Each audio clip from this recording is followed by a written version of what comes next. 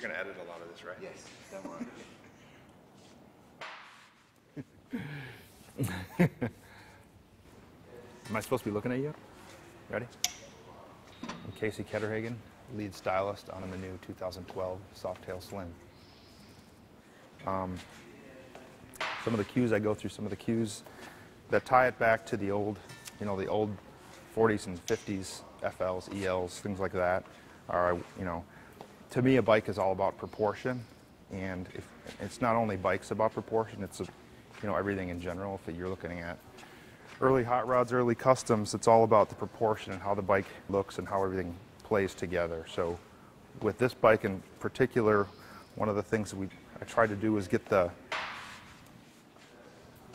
bike back narrow again in the back, so that the motor looked proportionately big, looks big in the frame. Over the years, I think Softails have grown to the point where everything else got big around the motor, but the motor stayed the same size.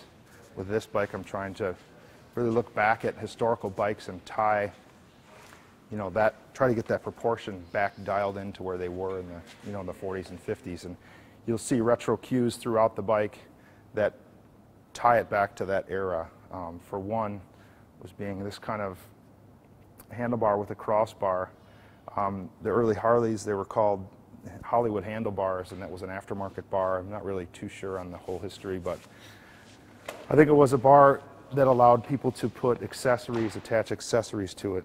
A lot of the early, police bikes and stuff like that, they'd attach lights and different types of things, but that crossbar was basically the same diameter as this bar, which on this one was inspired by more of like a dirt bike bar or a BMX, even like a 90s BMX bar, just to give you a different look from a rider's perspective.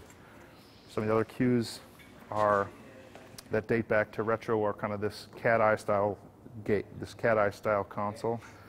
This isn't a new part for us, but it's a part that fits really well on this bike. A real minimal tank strap is new with kind of formed shape, real simple and clean, and that brings your eye right to the seat, which is the same texture on the outside. The inner panel of the seat is reminiscent of an early Bates-style tuck and roll type of seat. It just gives it a really custom look for an OE seat. It really looks custom. The biggest part of the bike for me, paint-wise, is usually the tank. That's the billboard of the bike here. Here you have this forged aluminum medallion on the tank, on the sweet spot of the tank. Real simple. And the idea behind this bike being that way is it's kind of a really clean, simple canvas where you could take either way. You could, it's really minimal right now, but you could go to the opposite and add a lot of P&A parts, or you could actually strip more parts off it.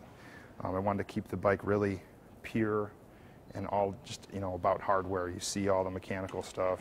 I mean, that's pretty common on Harleys and motorcycles in general, is the mechanicals are all visual, so those all have to play together in harmony with all the other pieces around it. There's a view, it's called something, I can't think of it right now. You know what it's called? Still rolling. The name Slim is derived out more than likely because of the slim and narrowness of the rear end.